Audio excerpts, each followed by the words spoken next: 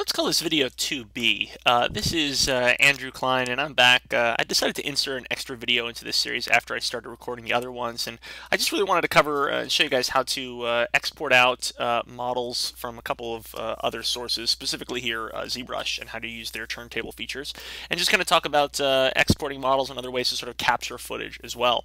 So what I have right now is my high poly cube here inside of Zbrush, and what I want to do is I want to record it and send it out to a video format so I can actually use this turntable.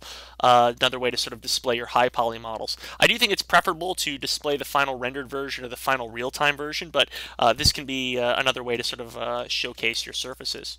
Now, there's a whole bunch of things I'm not going to cover here, like how to change the background and things like that, but those are all things that can be done. I'm just not going to get to it. I've got my high poly sculpted model as well. If you want to turn on your poly frame, you can also do that as well by hitting Shift F inside of Zbrush. You'll see I've got my high poly sculpted model, about just under 1 million polys. I've also turned on perspective because I think it looks a little bit weird if it's not in perspective when it's rotating. And everything I'm going to do pretty much with this cube is going to be found in the movie palette. So I'm actually going to dock this movie palette off to the right, and I'll be using it in just a second. I've also, you notice, set my material to a custom material. It's the Sculpt MAH modeling material, which is one of my favorite ones to use. If you don't have this one, I recommend the Matcap Gray material, which is a default material.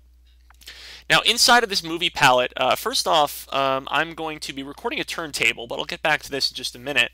I'm going to be recording the document only, not the whole window, and I recommend recording this at a large movie size, which is 100%. You can scale this down in After Effects later if you want to put this into your document.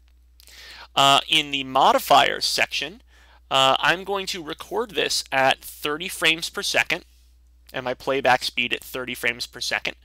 And this way it'll be playing back the same rate I have here as it will on the DVD. It's going to spin over the duration of 120 frames, and it's going to cycle only once. I'm going to set my cursor size to 0 so it doesn't end up in the frame. I'm going to set in my timeline, actually I don't need to touch timeline, I don't think. Let's go to overlay image. I'm going to turn the opacity of my overlay image all the way off. You can overlay your own logo, or you can use the ZBrush logo, but I'm going to turn that all off, opacity down to 0.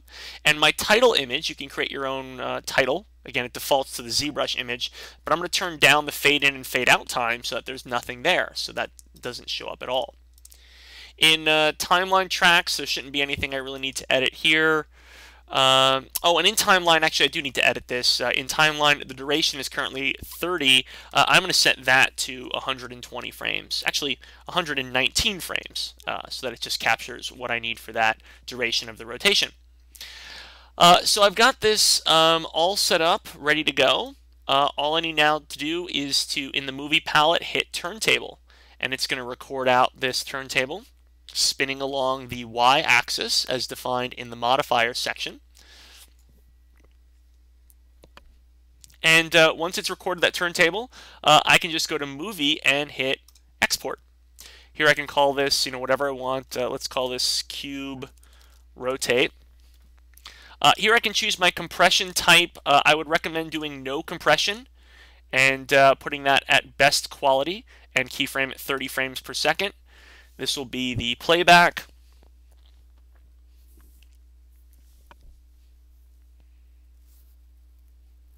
We'll just wait for this to finish.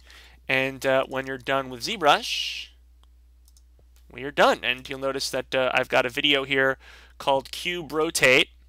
And it's a pretty sizable file, so that's why it took a little second to open. And there it's chugging because my computer's trying to do too much at once. This is the uncompressed video, which is, how big is this? Half a gig, so probably not the best to try and play here on the desktop. And I can size this down, and I can display this inside of my After Effects composition or whatever I sort of nest in Final Cut later on. So I'm going to take my cube movie, I'm just going to store it and get back to that in a bit. Now, Other things I recommend while you're doing screen recording, there's a program that I use. This is, if you're working on a Mac, it's called iShowU HD. It's a pretty good screen record software program. That's what I'm actually recording into right now. So this is one program that I recommend as a solution for you. If you are using QuickTime, or if you're a QuickTime user and you have the new QuickTime X, it has a screen record feature, which I think can be valuable for recording your footage.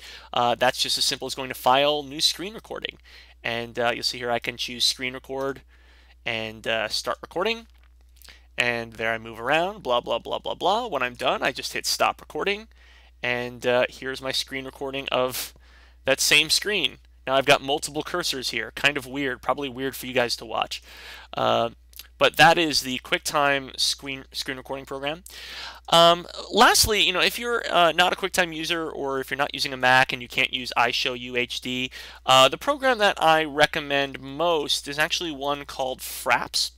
And you can download it just by searching for Fraps. This is a Windows program, a very sort of simple, straightforward, easy to use. You can record footage right out of there.